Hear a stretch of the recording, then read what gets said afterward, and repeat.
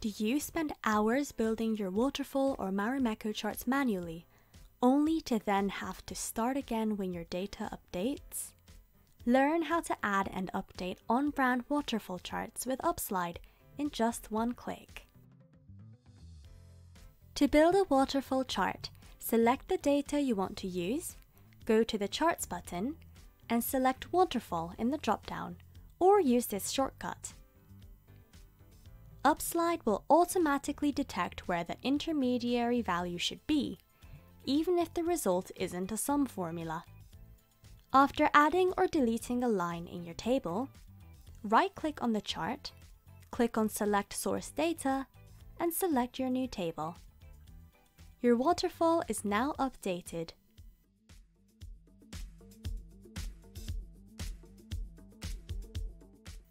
If you have 2 or more series, you can insert a stacked waterfall chart.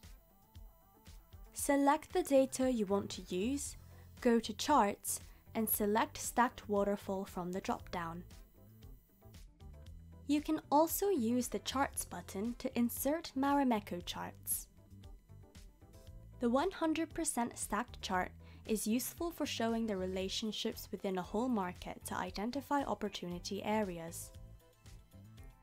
The bar version is useful when wanting to show the relative importance of each bar to one another.